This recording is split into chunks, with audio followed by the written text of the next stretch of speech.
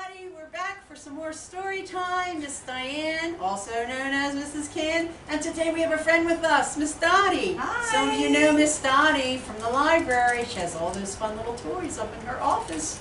Make sure when you come to the library to stop and see Miss Dottie once in a while. Right? Right. Today we have two friends with us.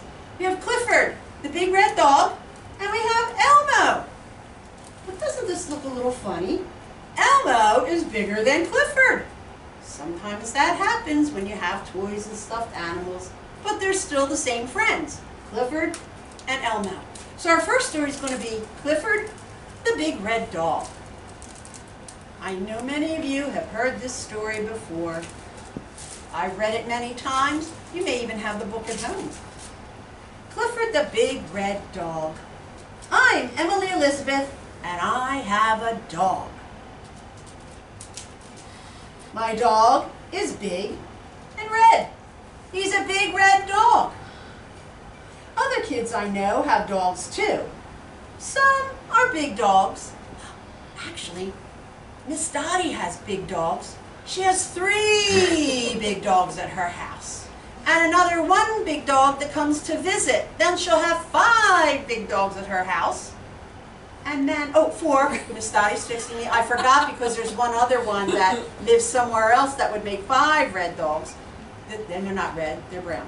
This is what story time is. We have a good time. So the other kids have other, does that look like your dog, Miss Dottie? Yes, it does. Looks just like Miss Dottie's dog. Yes, it does. I have a little dog. And some are red dogs, like Clifford. But I have the biggest, reddest dog on the street. There he is. This is my dog Clifford. And we have fun together. We play games.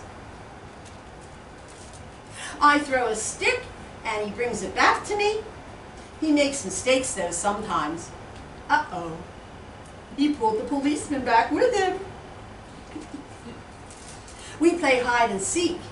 It's good to hide and seek. It's good to be the hide and seek player, but you know what?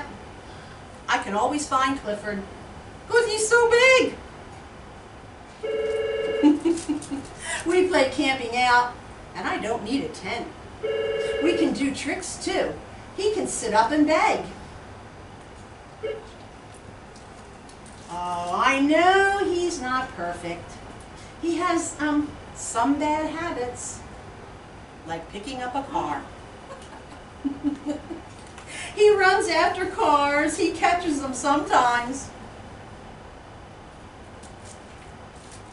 And he runs after cats too. We don't go to the zoo anymore. Clifford loves to chew on shoes. Wow. Did your dogs chew on shoes, Miss Dottie? Actually, no. No? I was very lucky. Yeah, No. my dog doesn't chew on shoes, but sometimes Clifford does. He digs in the flowers too. My dog does that. Does yours? No.